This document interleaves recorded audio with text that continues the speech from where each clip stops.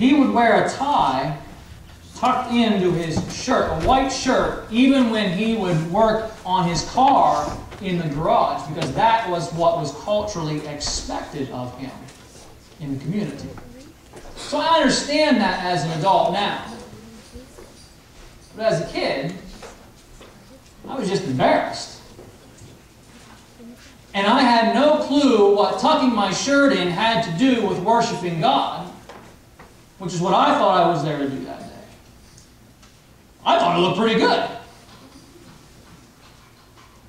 What do we call it when we step beyond what God's Word actually says about His standards, and when we expect other people to live up to our standards, or when we expect other people to adhere to our preferences in style? There's a word for that. What do we call it? Legalism. Legalism. Right? That's what it's called. It's called legalism. And even in a church like ours, where we preach the gospel is Jesus plus nothing, where we preach that salvation is not gained through works, but by God's grace through faith in Christ alone, there's a tension. I don't care what church you're in, there is a tension that exists with the question, now what? Now that I'm a Christian, how do I live for God? How do we do that? Do I tuck my shirt in? Is that what a good Christian looks like? Do I need to be at church every time the doors are open? Is that what a good Christian looks like? Do I need to quit my job and move to Haiti? Is that what a good Christian looks like? Is that how I am supposed to live for God? This morning we're going to take a look at what I'm going to call a recovering legalist. This man had experienced the power of God's grace in his life in a very powerful way, a very meaningful and significant way. And he really believed that salvation is by God's grace through faith in Jesus plus nothing. He believed that, but this tension still existed within him. He still struggled with this question, now what? Now that I'm a Christian, how do I live for God? Open your Bibles to Galatians chapter 2. Just a reminder, make sure you bring your Bible every week. You will be able to follow along a lot easier if you have your Bible. How many of you, just curious, raise your hand, if you have been able to sit down, we've been at this 6 weeks now, at least once over the past 6 weeks, sit down and read the whole letter of Galatians from beginning to end in one sitting. All right? How many of you? All right, good. Keep that up. If you haven't had a chance to do it yet, it's the first time you're here with us today. We're just encouraging you. Something take you 15 minutes, 20 minutes if you're a slower reader like I am. Sit down and read from chapter 1 all the way through in one sitting. It'll really help you each week if you'll do that. In chapter 2, what we're seeing is Paul here, he's writing this letter to the churches, to the believers in this region of Galatia. And what we have to always remember when we're reading through this letter is that this church, these churches in Galatia, have a mixture of people in them. Some come from a Jewish background, some come from a Gentile background, and up until Christianity began, these two groups did not mix together. And now, because of Christ, Jewish background people, the Gentile background people, now they're all in the same church worshiping together. Now they're all trying to figure out how to live for God together. And what we're seeing here in our text last week and even into today is this tension that exists with legalism. This tension that exists with the question, now what? How do I live for God? And they were experiencing this tension, and it was threatening to destroy their unity. It was threatening to hinder the gospel. Let's go to verses 11 to 13. Let's start with that. When Peter came to Antioch, I opposed him. This is Paul talking, right? The Apostle Paul. I opposed him to his face because he was clearly in the wrong. What did he do? Verse 12 says, before certain men came from James, he used to eat with the Gentiles. But when they arrived, he began to draw back and separate himself from the Gentiles because he was afraid of those who belonged to the circumcision group. The other Jews joined him in this hypocrisy, so that by their hypocrisy, even Barnabas was led astray. So what we're seeing here, sometime after the council that took place in Jerusalem, we looked at that in Acts 15, Peter comes from Jerusalem to Antioch, and we're not told why he came, but when he first gets there, it says here that he enjoys fellowship with all the believers. He sat down and ate meals together with the Gentiles. Now here's what that means. That might not mean a lot to you right now.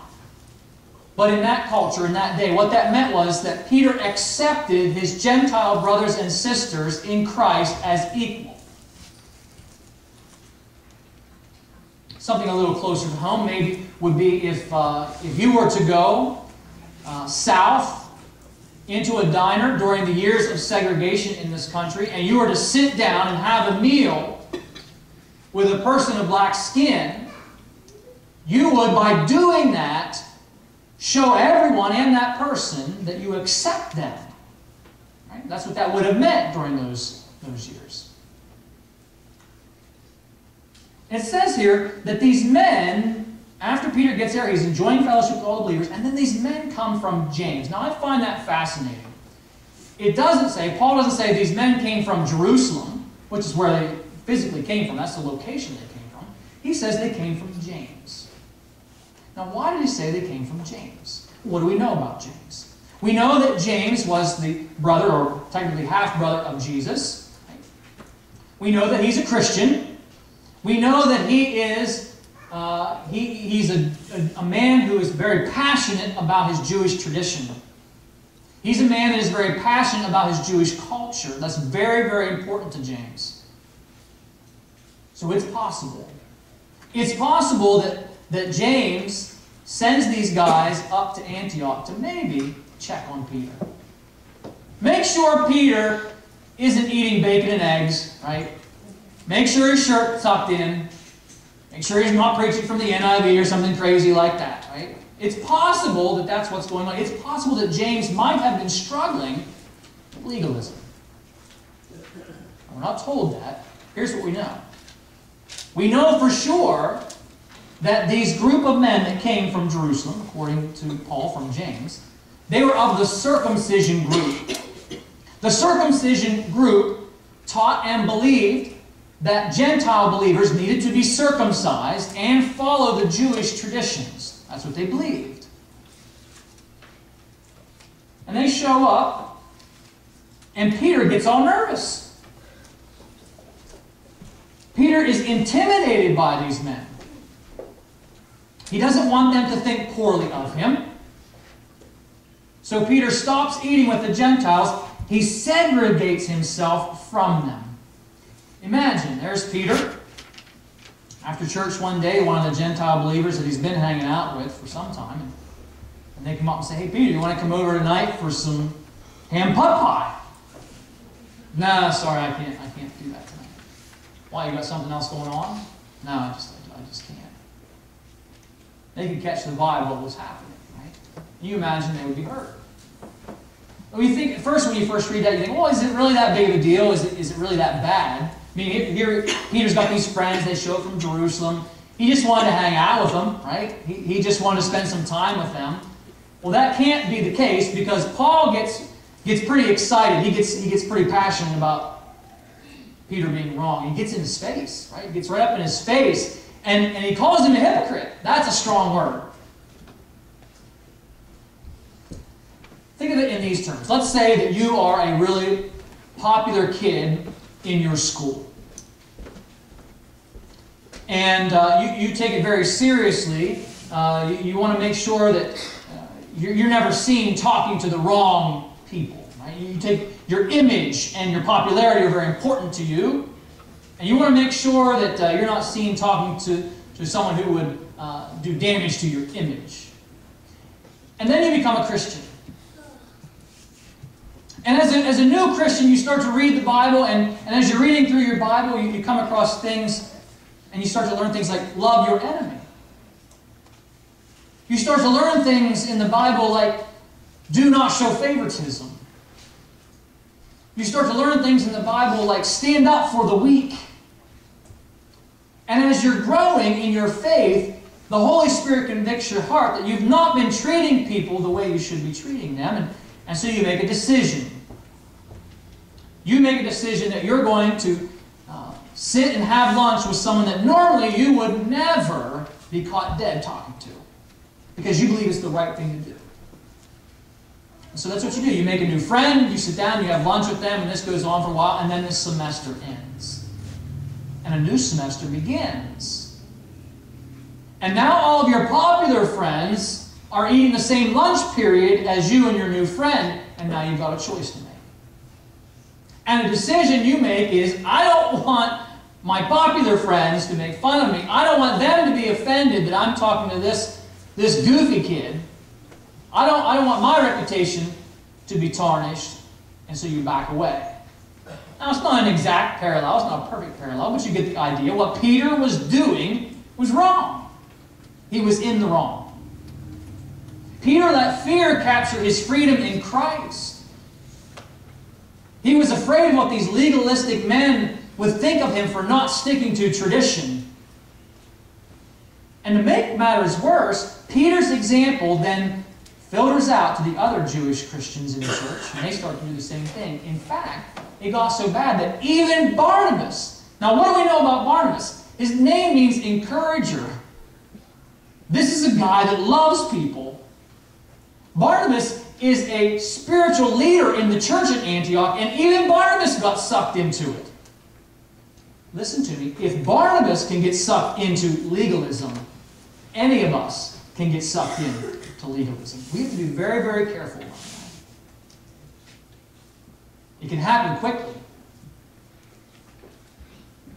It's not, and it's like Peter, he knew the gospel, he just wasn't living it. He was really struggling to answer this question, now what? Now that I'm a Christian, how do I live for God? Well, look what happens next. Let's go to verse 14. All right, so when I saw that they were not acting in line with the truth of the gospel, I said to Peter in front of all of them, you are a Jew, yet you live like a Gentile, not like a Jew. How is it then that you force Gentiles to follow Jewish customs? Paul's saying, listen, Peter, you are a Jew by nationality. And yet you're living like a Gentile. You're going to church, not the synagogue. You aren't sacrificing animals anymore. You worship Jesus as God. You are living your life like a Gentile Christian, and yet you are expecting these Gentiles to follow Jewish tradition and to become a Jew. You're being a hypocrite. And you notice how he even attaches this to the truth of the gospel. He says, you guys aren't living out the gospel. Here's what he meant by that. By demanding that the Gentile follow Jewish tradition in order to be accepted as a brother or sister in Christ, what you're really saying is the Gentile has to become a Jew to be a Christian. And that is taking the gospel and adding something to it. Right? That's not Jesus plus nothing. It's not the gospel. If you think of it like this, America used to be thought of as a Christian nation in the sense that Christian values oftentimes represented our national identity. Now, I think that would be a harder case to make today. Right? But let's imagine, for the sake of this illustration, that being a Christian and being an American still have some connecting points as far as the value structure. Right? Let's assume that. So it's Sunday morning. We're all gathered together for worship. Our shirts are all tucked in. We all look very nice. And in walks Paco from Mexico. He doesn't even know know what the 4th of July is. He doesn't know about our culture. He doesn't know about our values. He doesn't know that that kind of thing is important to us. The guy's wearing a sombrero. He's never even been deer hunting. Can you imagine that, Jimmy? Paco eats tacos on Easter instead of ham. Who does that? His shirt's untucked, doesn't even own a tie. And his English is horrible. But Paco walks in and he says that he loves Jesus. Actually, he says, Me llamo Paco y me ama Jesus. I took some Spanish in college. For 11 years. Now, Paco decides that he wants to learn English so that he can have better relationship with us, so that he can have better fellowship with us. So he really works on his English. But does Paco need to learn English in order to become a Christian, in order to be saved? Yes or no? Does Paco have to eat ham and shoot off bottle rockets in order to be accepted by us as a brother in Christ?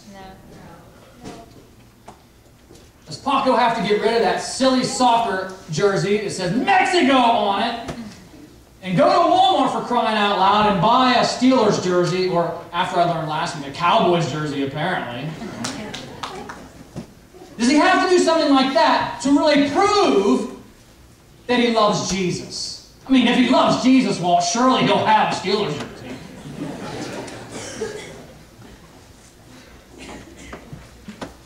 Let's find out what Paul's answer to that is. Go to verse 15. It says, we who are Jews by birth. I love this. It's in quotes here. He says, not Gentile sinners. You can almost feel the mood in what he's saying there. You think you're so much better because you were born a Jew? Is that your attitude? Is that what you're trying to say, Peter? Because that's the vibe you're giving off. Know this, he says in verse 16. Know that a man is not justified by observing the law, but by what? By faith in who? In Jesus Christ. So we too have put our faith in Christ Jesus that we may be justified by what? By faith in who? In Christ. Not by observing the law. Because by observing the law, no one will be justified. If while we seek to be justified in Christ, it becomes evident that we ourselves are sinners, does that mean that Christ promotes sin? Absolutely not. If I rebuild what I destroyed, I prove that I am a lawbreaker. Paul says, no, we are justified by faith in Jesus, not by our tradition. Now, some of you might not be as familiar with the term justification or justified, so I want you to write the word down. Write the word justification down, or the word justified. I'll give you some definitions to kind of fill in your understanding of that. First of all, you need to know that justification is a legal term. If someone were to break into your home and you happen to have a weapon and you felt as though your life was in danger, in our state, if you shot that person in defense of your life, the law says that is a justifiable homicide. Now, you might have opinions on that. That's still not right or whatever. But the law says that is justified in defense of your life, and the judge would declare that person not guilty of murder. So it's a legal term. There is no such thing as justifiable gossip. There's no such thing as justifiable adultery. There's no such thing as justifiable pride or justifiable selfishness. We are guilty of these things when we break the law. And Paul says, keeping tradition is not going to justify your sin. We are only justified, here's the definition you want to write in, ready? Declared spiritually innocent. That's what justified means, in a biblical sense. We are only declared spiritually innocent by God, who is the righteous judge. I'm not. You're not. We don't get to declare ourselves spiritually innocent. Only God can do that. And He does that when we trust Jesus Christ as our Savior. Here's what happens. The very moment you trust Christ as your forgiver of sin, your Savior from hell, Jesus applies His righteousness to your account. God drops the gavel and declares you spiritually innocent. Not because you deserve it, but because the righteousness of Christ has been applied to your account. That's justification. What did we do to earn such approval? You're right, Kathy. Absolutely nothing. Now, you ready for this? What do we do to keep God's approval? See, now there's tension over that question. That's the legalist in us. My son, this is his first year playing baseball with the students, with the kids are actually doing the pitching. Up until this point, it had been coach, pitch. So this is his first year with the kids pitching, and at the beginning of the season, he was doing very well. He was hitting on base most of the time, doing well. The last few weeks, he's just not hitting the ball. And I can't really see anything particularly wrong with his stance or his swing. I'm not real sure what it is, but he's not hitting the ball. And he's striking out more than he's getting on base. Here's my question. Does my son have to hit a baseball to have my approval, to earn my approval? Yes or no? I'm glad you know that of my character. I'm serious. I'm glad you know that that's not true.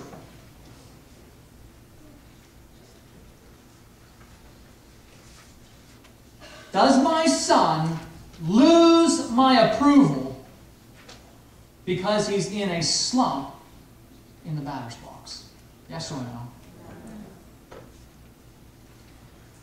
Hit, walk, strike out, or get beamed. He's still my son no matter what, yes? Now, I want my son to learn how to hit the baseball. I want my son to learn how to scoop his glove, scoop the ball out of the dirt and make a good throw to first. Right? I want him to learn these skills. I want him to enjoy the game of baseball and become a better ball player. So even when he makes mistakes, even when he doesn't get his glove in the dirt and the ball goes between his legs, even when he strikes out, I patiently work with him and encourage him and help him. Because I want him, even through his mistakes, to learn how to become a better ball player. You see where I'm going with this, guys? This is our relationship with God. My son does not have to perform for me to gain my love and approval. We do not have to perform for God to have His approval. We gain that by His grace through faith in Christ. Now, does God want us to become a stronger and more mature Christian? Absolutely. And even when we mess up, He comes alongside through His Spirit and He says, let's go, let's get this fixed, let's get this cleaned up. Come to me and we'll work through this and we'll figure this out together. Right? He wants us to become a stronger Christian. You don't have to perform for yourself. You've already got that. Every true Christian in this room is a sinner saved by grace. Nothing more, nothing less. In fact, we need to own that. We need to have the personal pronoun to that. We're going to say this together. I am a sinner saved by grace. You ready? I am a sinner saved by grace. Nothing more, nothing less.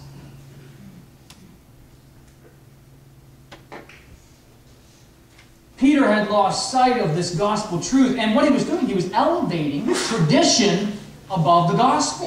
He was struggling with this question, how do I live for God? Now watch. Paul's about to answer that question for us. Go with me to verse 19. For through the law I died to the law so that, here we go, so that I might live for God. How do I live for God? Verse 20, I have been crucified with Christ, and I no longer live, but Christ lives in me. The life I live in the body, here we go, here's the answer. How do I live for God? I live by what? By faith. In who? Son of God, in Jesus. I do not set aside the grace of God, for if righteousness could be gained through the law, then Christ died for nothing. How do we live for God? The same way we're made right with God, through faith in Jesus. Faith in Jesus to send us His Holy Spirit, to live literally inside us and give us the spiritual power we need to live for Him, to give us the spiritual wisdom to be able to understand and rightly apply God's Word to our lives. Faith in Jesus to help us learn what it means to live a life of Christian freedom. Now we're going to look at that issue in weeks to come about what Christian freedom is all about. Here's what it's not about. It doesn't mean that we live however we want. Here's what it means, and we'll delve a little deeper in this later. But right now, understand that Christian freedom means that we've got the freedom to live apart from sin's bondage. I don't have to live in bondage to sin anymore. It doesn't have to control my mind. It doesn't have to control my behavior. It doesn't have to control my speech patterns. I've been set free. And the only way I can go back into bondage is if I choose to.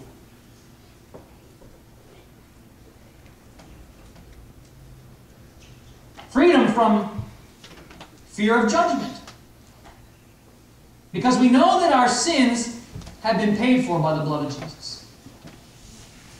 Freedom from this burden of always trying to feel like we're proving ourselves and never seeming to measure up.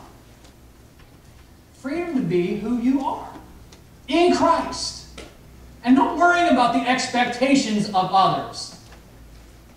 Sure, I'm talking to him. What's the matter?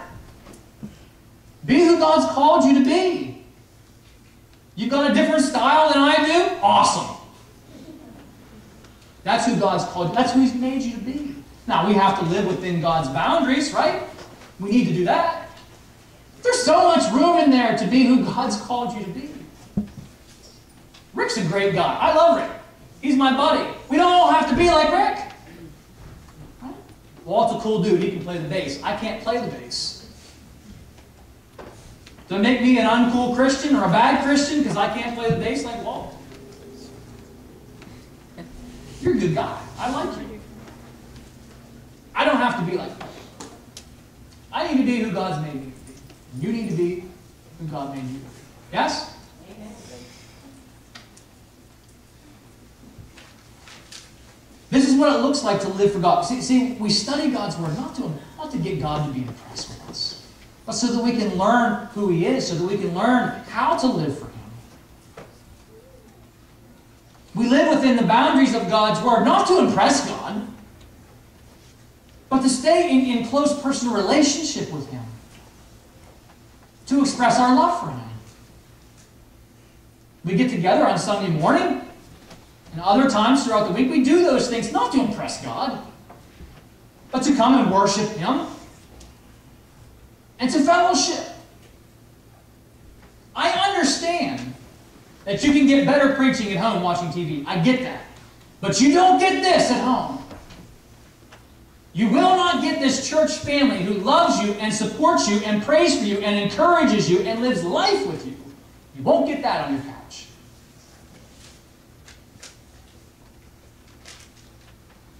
We put Christian music on in our cars not to impress God, but it's a way that we can keep our minds focused on things that are pure and right and lovely and good and excellent. It's a tool to be able to help us. We choose what we wear tucked or untucked, not to impress God, but to glorify Him in who He has made us. Unique. He had a special design just for you and me. Be who God's called you to be in Christ. So, how are we saved? Through faith in who? Christ. And how do we live for God? Through faith in Christ. Jesus. I wonder if you are ready to put your faith in Jesus this morning, to forgive you of your sin, to rescue your soul.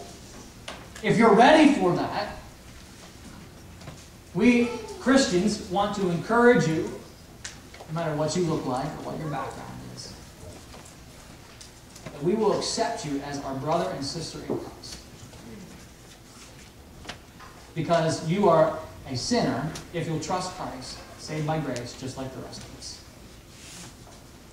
Trying to learn how we can best live for God. We'd love to have you join us on that journey. On the back of your outline, there's a simple explanation. There's lots of smiling Christians in here that love to pray with you. If you get intimidated by crowds, give me a call this week. My number's on the back of your bulletin. I'll talk with you. Christian, I'm wondering this. Are you ready to let God help you figure out where those legalistic thoughts are in your mind? Sort them out and set them aside. We've all got them. We've all got them.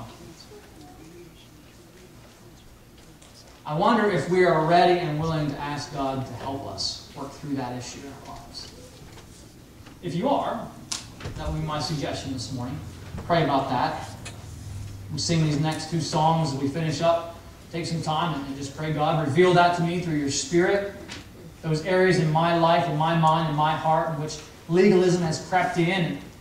And I find myself judging others, not based on God's Word, but some standard that I've made up.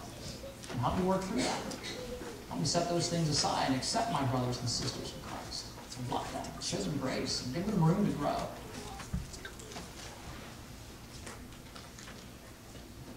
Father, I do want to thank you for your love towards us, and I thank you for your grace and mercy. I thank you for the gospel. The gospel that says that no matter who I am or what I've done or where I've been or what my family name is or what my clothes look like or what size bank account I have, all those things don't matter to you. The only thing that matters is Jesus. And I just want to thank you for that truth. And I pray that if there is someone here today that just maybe they've been searching for that kind of acceptance and approval and they haven't been able to find it, God, that they would accept your approval, that they would accept your grace through faith in Christ alone. And I'm asking too, myself first, Lord, that you would forgive us, forgive me, for those legalistic tendencies that creep into our minds and hearts. Reveal them to us by your Spirit and help us to work through it and deal with it. I thank you for that too, in Jesus' name. Let's stand together. We've got two songs we're going to finish with, and if you have a spiritual need, if you want to pray, I'm here.